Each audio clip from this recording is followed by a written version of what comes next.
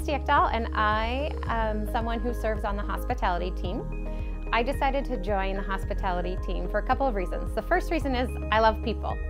And the second reason is I like to connect people to different things.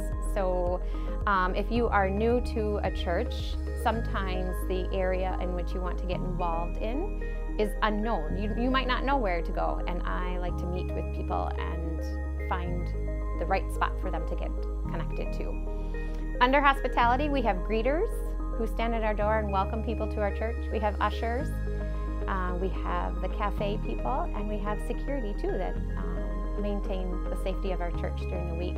If you are somebody who wants to step in lightly into serving into church, this is a good way to start, to just have a presence.